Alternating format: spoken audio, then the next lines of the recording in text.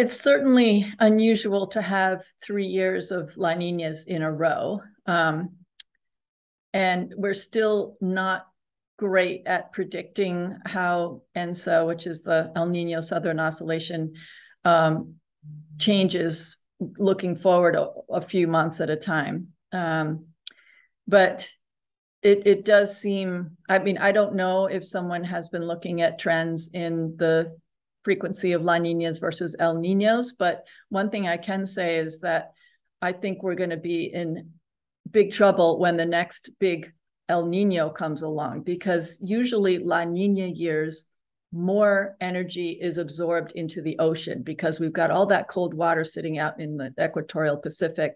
And so that tends to absorb more of the heat from the atmosphere and puts it in the ocean.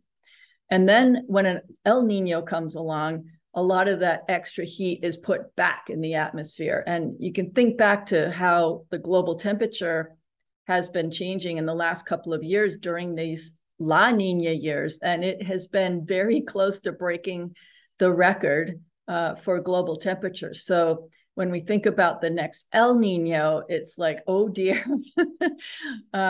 Usually our warmest years are during El Ninos. And so I think the next El Nino is going to be very scary indeed.